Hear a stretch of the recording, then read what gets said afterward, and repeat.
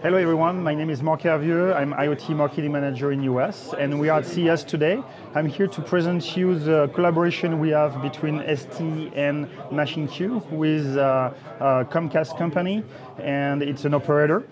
We are doing a strong relationship and partnership between ST and machineQ, and especially to address the market with standard kits and development kits. So development kits we have developed is basically this one. It's a LoRa board module augmented with some sensor shield. We have sensors for accelerometer, gyro, magnetometer, temperature, humidity, and we are able to send those information to the IoT platform from machineQ that is called MQ Central. So I'm going to show you here what we do here, but first of all, before going on the application, I'm going to present you the network. And we have basically a gateway from machineQ here that is going to be receiving the information from the dev kit, and that's going to be a packet forwarder and sending that to a server, application server and network server. So all of that is going to allow the information to transfer to the application and to be interpreted, or at least to be manipulated. So this application, MQ Central, is a device management tool. So you're able to see the health of your network, to see all your different devices, how they behave, and also to be able to see by device, if I go here on the devices, to be able to see the sanity of the device, how the network reception is, and also to go up to the payload and to be able to see the payload, to see each data transfer and to see what's going on in detail, along with some timeline view of some sensors where we can see basically the temperature evolution, humidity evolution, etc. in the time. So this is a very great tool that is put in disposition by machineQ, and that also allows to have another feature to transfer those data to the cloud. So we can talk here to AWS, Azure, or to other cloud vendors that will use MQTT or REST APIs. So it's pretty interesting. So now I'm going to want to just present you a few slides on that, because there's some added value information that I want to go through, and especially that we are obviously having a Murata module in which we have an STM32L0 where the code is going to run, and we have a sensor shield where we are going to put in place some different sensors that are going to be used for temperature, gyro, humidity, pressure, etc.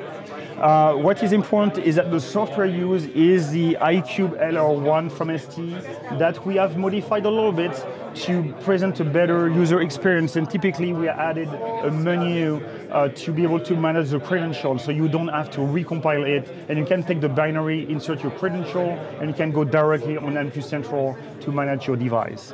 And also we manage the sensors that were not managed on this standard package. This software is available on machineQ software, on machineQ website, and is going to be able to present the binary or the source code for the project. So if we look at the website of machineQ, you will see machineQ ST LoRa Dev Kit. This is the dev kit that's going to present all the information for how to get ordering the dev kit and getting access to the software. So you'll have all the information there. We are presenting for $199 a gateway from machineQ, a dev kit, and 3 months of MQ Central, that is IoT management device. And this is also going to have the interest that if you buy the gateway and you pay $30 monthly, you will be able to have as many devices and as many data traffic as you want. So it's unlimited on both of them, right? So this is pretty important. Now what we have done is to expand this experience and to go beyond just a dev kit with some sensors going to the cloud. We have been starting to put use case of IoT use case, and especially LoRa tracker. And when we say tracker, this is a GNSS tracker with localization. So for that, basically what we have added to this dev kit is to expand that with a GNSS shield that is using the Tesio Leaf 3 module from ST. and that allows to have the positioning. So we have the antenna here, and we call it the modular version. So this is going to be what we have here, and we have a special interface that we have created with machineQ to present the data back to the cloud, and it's called MQ Portal. So this solution is presenting two aspects, two tabs. The first one is presenting each asset, and when you click on it, you're able to localize where it is, and you're able to see the temperature, the humidity, you're able to see the altitude, and also an interesting feature, from the positioning, you can get the address of the asset. So typically the use case is that you have an industrial truck that is going to deliver, let's say, food in a store from different stores, and the store chain wants to have a very cheap solution for managing their assets in the network, and LoRa is meeting that expectation. So the other solution that we have as well that we present is the discovery of the path. We know that LoRa is more localized network, and it's not necessarily a nationwide network, and you don't have necessarily gateway everywhere in your facilities. But what you want is to be able that when you have access to the network, to be able to send the data.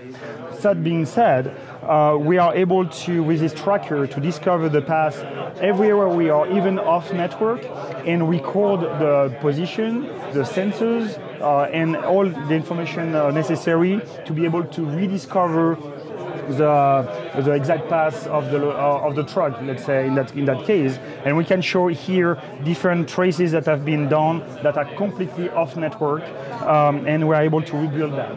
So again, the use case is for a company or a chain food company to have those trucks and making sure they have been doing deliveries at the right spot, and being sure everything has happened at the right time, and getting notification in that case in the system.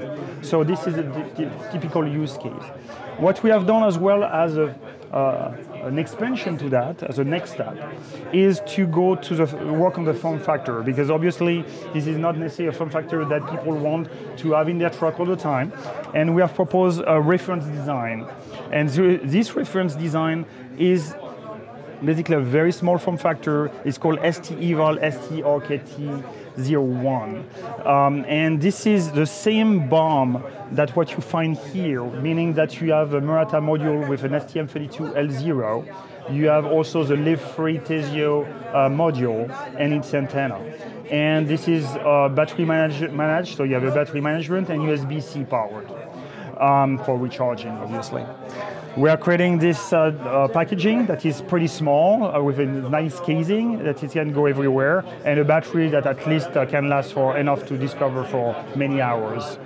This is sold on st.com, and this is so you just have to find STEval STRK01 and search for that, and you will find this nice package and being able to order it.